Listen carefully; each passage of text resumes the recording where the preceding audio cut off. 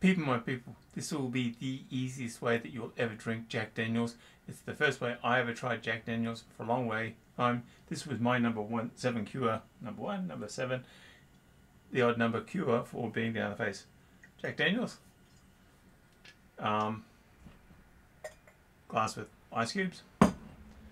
Now, I'm not a man of moderation, so I'm just going to pour... Yep, that's right in. And then the other way, the rest of the cocktail, dare I call it that, the stuff.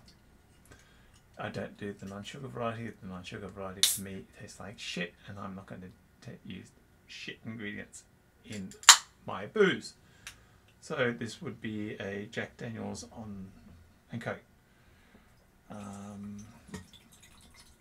Over.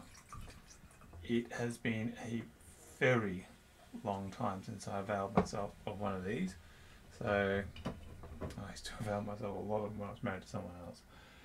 Perhaps that's the reason why I availed myself of a lot of them, because I was married to that woman who I mentioned frequently in my reviews. It's okay, Cece. You make a fantastic ex-wife. So I'm just going to give it a mild stir. Now, this is one of those recipes where, depending upon the sort of day you've had or how you like your Jack, depends upon percentages. This is about 1-to-1. And as usual, there's madness in my house, so I'm going to knock this baby back.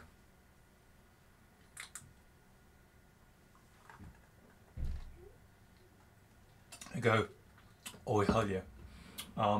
Jack Daniels and Coca-Cola. Go-to drink. It's easy. It's the simplest recipe you'll ever make. Jack Daniels proof of bourbon plus Coca-Cola, not Pepsi, and all sorts of problems go out the window.